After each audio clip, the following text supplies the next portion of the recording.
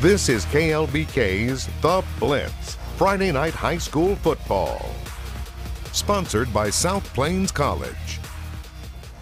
Welcome back to the fourth quarter of the Blitz. Leah, we move to Taps. Lubbock Christian, they're coming off a big win over their rival Trinity, now hosting Willow Park Trinity. Eagles looking to stay undefeated on the season, down 6-0. Alex Lack picked off by Ryan Hollingsworth. Ensuing possession, Hollingsworth breaks the long run for the touchdown.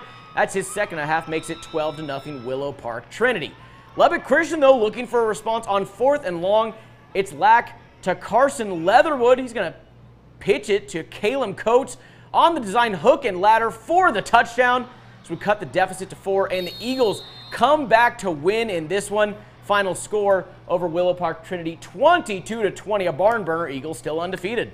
Yeah, Trinity Christian also at home after a tough loss last week to Lubbock Christian. Tonight they're hosting Fort Worth Temple. We joined this one in the third quarter. Trinity already up 21-0. Wesley Henderson with the pick. Lions will take over. They then get to work on the ground, going 18 plays all through the running game for the eventual touchdown run. That's Davis Reeves from a few inches out, and Trinity Christian would go on to win this one 28-8. Last game of the night, All Saints needing a win. They're hosting San Jacinto. This was set to be in Amarillo, but got moved to 4 o'clock today. Hunter Dawson keeps the ball for a Patriots touchdown. By Patriots, I mean San Jacinto. This is Patriots v. Patriots, 6-0 San Jacinto. Now the other way, Caleb Hillian, he's going to keep the ball, shakes off not one but 2 tackles for an All Saints Patriots touchdown. 8-6, All Saints takes the lead in this one.